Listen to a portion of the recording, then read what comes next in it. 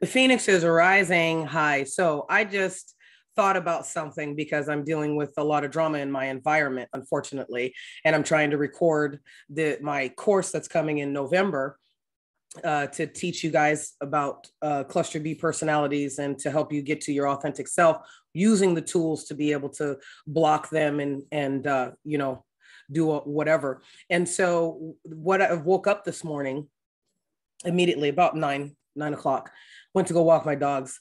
And it's amazing with people who are immature, these adult babies, these people with a lack of emotional intelligence, with a lack of a desire to change their lives. When they want attention, what happens is they will create a distraction for you, right? Because they'll do things around you so that you notice. And when you notice them, then that means they can hook themselves into you, right? So that's what's been happening. There are people in this world who are so flippin' toxic and so immature that the only thing they know is to throw a temper tantrum around a person that they feel can heal them temporarily, right? They just want the fish. They don't want to learn how to fish. So they will create distractions for you. They will threaten you. They will create loud noises. And just to get your attention, just to have, some people are so lonely that negative interaction is better than no interaction at all. So then if you do take the bait, you end up dealing with 20, 30, 40 years of these people and their baggage that's been rotting all this time inside of these people because they've self-medicated using drugs, using alcohol, using sex. And they don't want to. I've noticed that with people who are insecure with themselves, right? They don't know how to function in life. They're extremely loud and obnoxious. And unfortunately, I see this a lot in Black people. You know, I can understand talking loud because you're passionate about something. What I can't understand is talking loud just to tell somebody to go and take the trash out. Talking loud just to tell somebody to open the door because you're coming through. That's what I don't understand, right? There are certain things that are overboard, so overboard that they become toxic. These are the people, Phoenixes, that you stay away from. Because these are the people who are energy vampires under the auspice of culture. Right? Well, this is what we do. If you're not Black or you're not white or you're not Hispanic or you're not Asian, if you don't do this, even though it's toxic for you, you recognize it as toxic. You react to that energy, as if something has poison has just been poured on you. And it's unfortunate. So for me, what I do with these people is I set a hard boundary, a very hard boundary. And I utilize what I have in the environment. In this case, make a phone call either to the police or make a phone call to the management, right? Because if I pay my rent and I expect quiet, it's not summertime. There's no special festival happening. These people are just high, drugged up, and want attention. So, and then the thing is moving out of the way. I don't think that people realize how powerful moving out of the way of people who are toxic really is. A lot of people, they let their pride get to them. Pride cometh before the fall. You have to swallow that.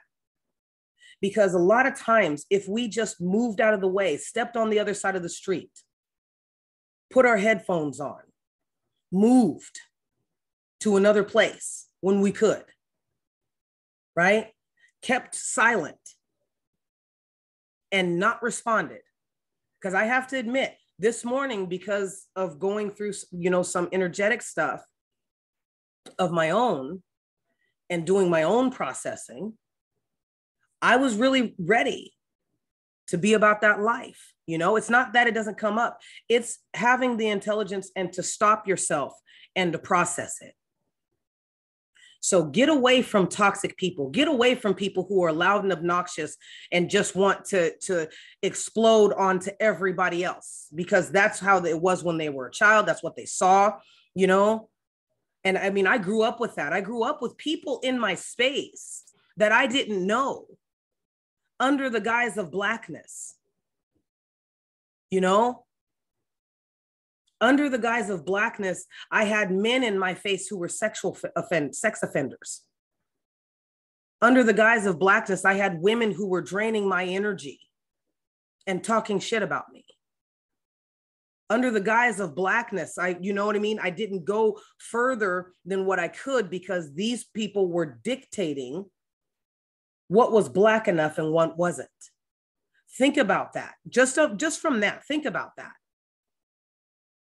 Now, there's nothing wrong with reading your history. I've read most books. What has always gotten me is that these people who feel that they're gatekeepers for the rest of the Black community and leaders for the rest of the Black community and, you know, psychological terrorists for the rest of the Black community, I feel like I know more than what you do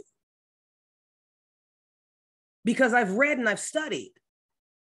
But it's about maturity. Some things you shouldn't study, you shouldn't read about until you have the maturity to be able to process it. And I really do believe that. Don't read about slavery if you don't have the ability to process it and look at the global picture. Because what I see is when people start studying history, they pick and choose Black history in this country. They pick and choose what they want. And it's usually going to be a gaslighting tool to keep others Blacks in line.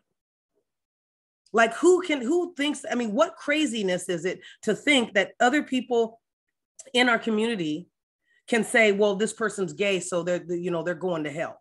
This person's a lesbian, so they're going to hell. But it's all right if she's bisexual, because then that means I can fulfill my fantasy in the name of Jesus. You feel me?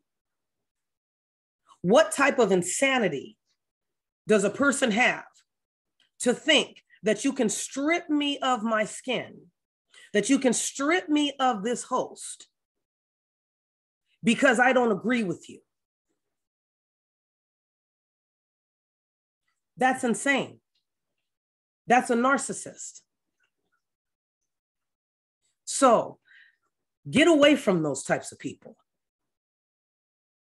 Get away from those types of people, because all in all, because when I think about it, when I reflect on my life as I'm doing this, I have no choice but to reflect, because I want to relate to you guys. I want you guys to know what I've been through and why I'm standing here today, because it was not for a lack of trying to take my life that I'm here today.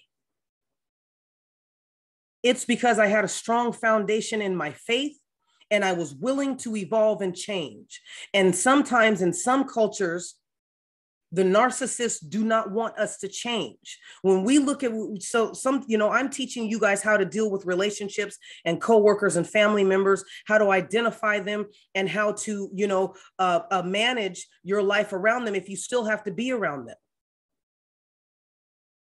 And that is through knowing yourself, but it goes deeper. It's a global thing. Sometimes you do have to take yourself out of the culture. If you're white and you're dealing with racist or white supremacist family members or friends or whatever, you have to take yourself out of that, because think about it. How many times could you have gone a different route when your heart was telling you, your spirit was telling you, I'm going to go here. This is my future. This is my purpose. And you didn't do it because you were afraid of not being white. You were afraid of being an inward lover. This has nothing to do with race or gender. This is spirituality. This is energy that is being manipulated in us to keep us out of our purpose, to keep us from being aware and making other people aware of their purpose and of what is actually happening. I've noticed every time that I've started to do a video for my course, I'm still recording. Every time I've started to do a video for my course, something comes in and it's the loud noise. It's the same person, the same people. Every single time. I don't know these people from Adam, but it's the energy, it's the demonic spirit within them that is called, that is telling them she's starting, distract her. She's up, distract her.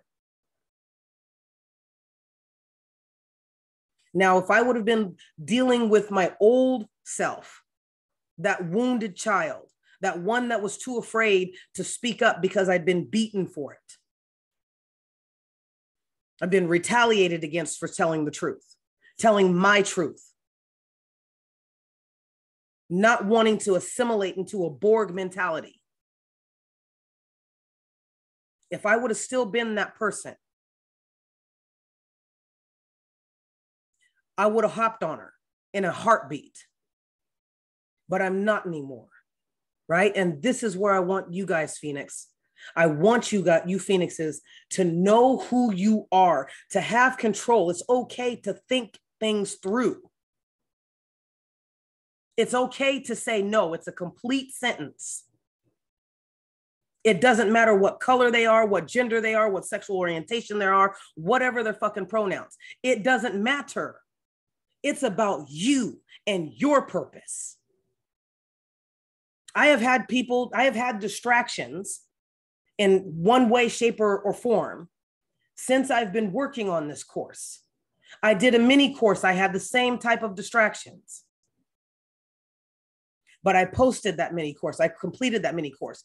I'm completing this full course because I know that many people need to hear what it is that I have to say, that I am going to be able to tap into other people who are going to be able to relate. I'm going to be able to relate to them. There's going to be something that I say that they relate to. So sometimes the distractions can not only be people, but people of your own race, people of your own community.